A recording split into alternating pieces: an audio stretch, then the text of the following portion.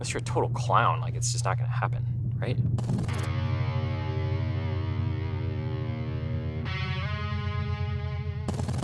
Hi there.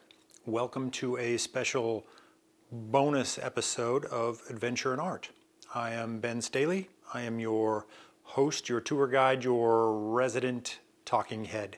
This is going to be the first of 3 mini bonus episodes. Let me tell you about it. So after I finished the Death Valley video, which I will link below, maybe you saw it. You probably did if you subscribe to this channel. After I finished that, there was quite a bit of material that didn't make it for different reasons. Mostly it just wasn't on topic, and it wasn't really the story I was trying to tell there.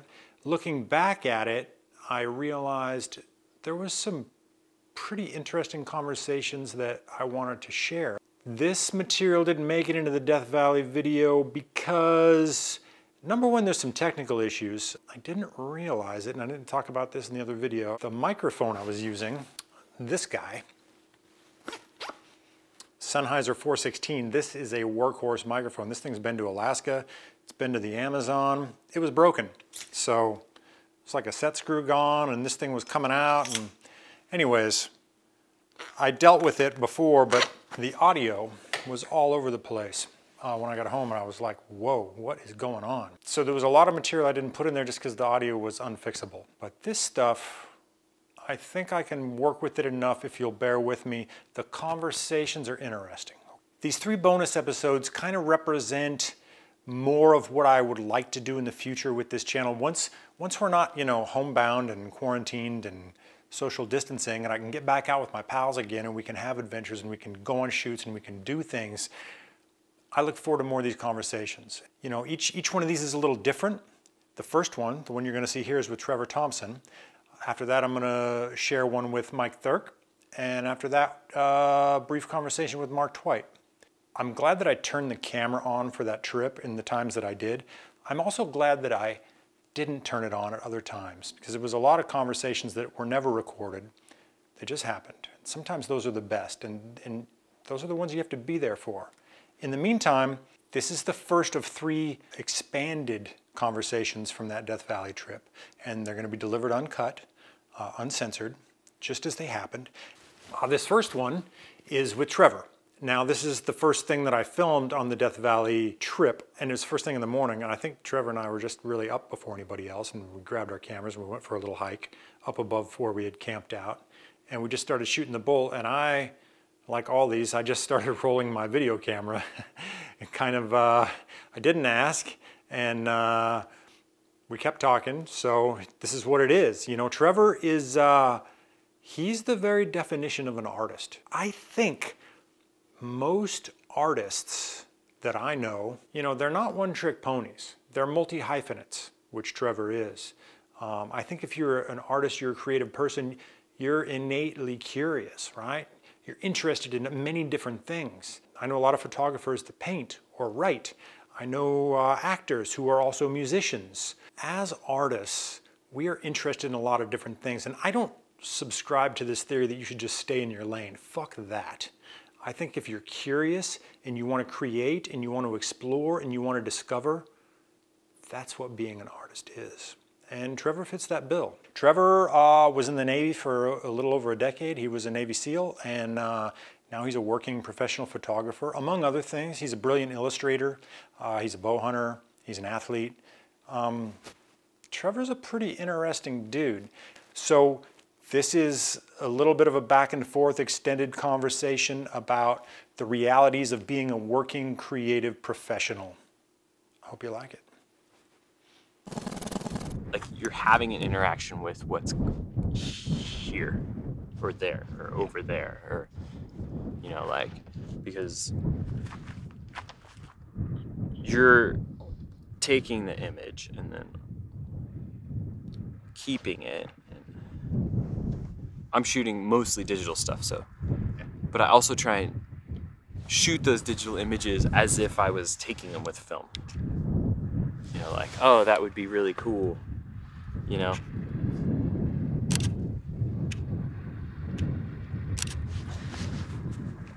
Like that frames up like this, and that's why I want to hold that for later.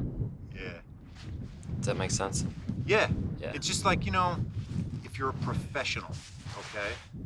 If your job is to go take some specific kinds of images and they have to carry a certain amount of weight and they have to be of a certain quality, so you have to have skills and you have to approach that very professionally.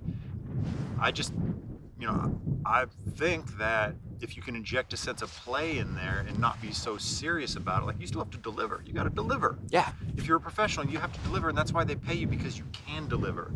But you're going to do your best work if you're looser and you're still find the space to be experimental. Yeah. While you're being purposeful and playing like a kid, and you'll discover things and you'll be loose and you'll be able to see opportunities and see possibility instead of just seeing sort of the constraints of your delivery requirements. And even beyond just the constraints, all you're seeing sometimes is this thing has to go in this compartment and then it's getting sent back because I'm getting paid to send it back in this box. Yeah.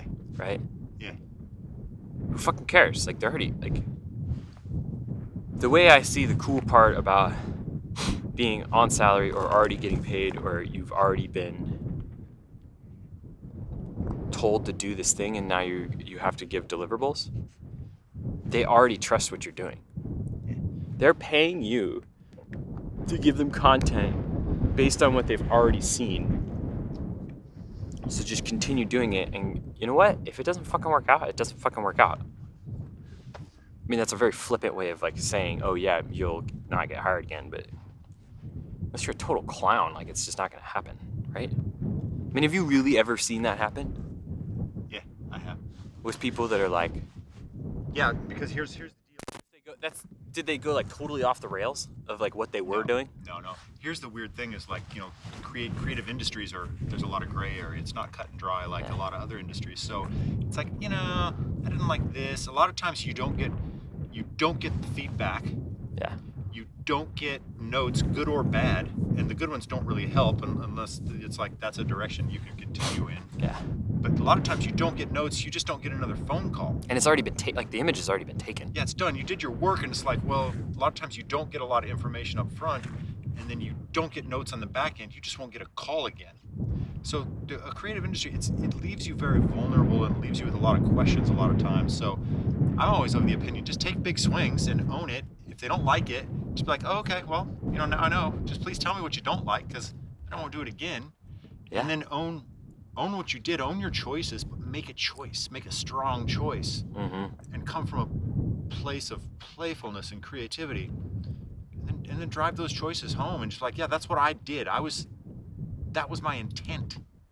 Yeah. And then if you don't like the intent, I can change the intent, but in this moment, this was my intent. Yeah, that was on purpose. Yeah, be purposeful, and in that play. Yeah. So that, I don't know, that's my philosophy on it. Have a point of view, because that's what you have that I don't have. I don't have your point of view, Trevor. Yeah. Which is informed by all your life experiences and all your experience and all your skills. You don't have my point of view. It's totally different. It's informed by all my life experiences and my skills and my choices. And that's what's so cool about either still or moving photography, when it is taken with that frame of reference. And I think that there's, I mean, now that I'm seeing it more, like being on the marketing side, I've seen both sides of it.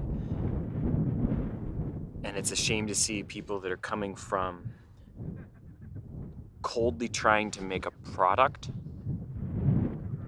thinking that that will grow their ability to be creative. Do you know what I mean? I do know. I'm like, motherfucker, just be creative. Like I've been asked, like, oh, why are you carrying your own camera around all the time? I'm like, because it's a fucking skill to be, and then I want to be able to portray what I'm portraying well. So if I don't have it on me all the time, I'm not going to practice, and then it's going to be crappy. And then I'll be frustrated, and I'll stop doing it. Well, because you come from a line of work where you had to be really skilled, and you understand that skills are perishable. Yeah. You understand that, and you can be really good at something, but it doesn't mean you can just sit on the couch all day because you're really good at it. You'll get less good at it. Yeah. Skills are perishable. Yeah, and it's not like I'm out taking hundreds of pictures all the time.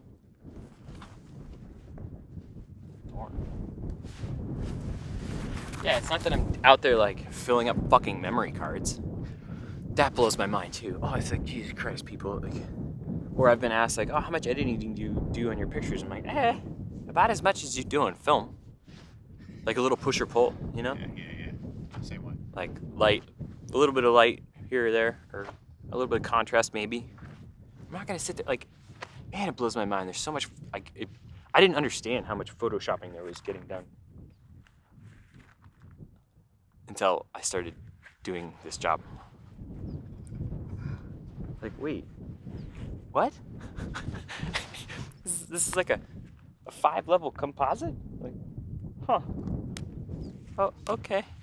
That's its own thing, I guess. If that's the thing you want to do. I guess that's not the thing I want to do. That's just not me. I want to be in front of a computer less. Dude. Yeah. They're cool tools, but fuck, man. I'd rather be in front of or behind a lens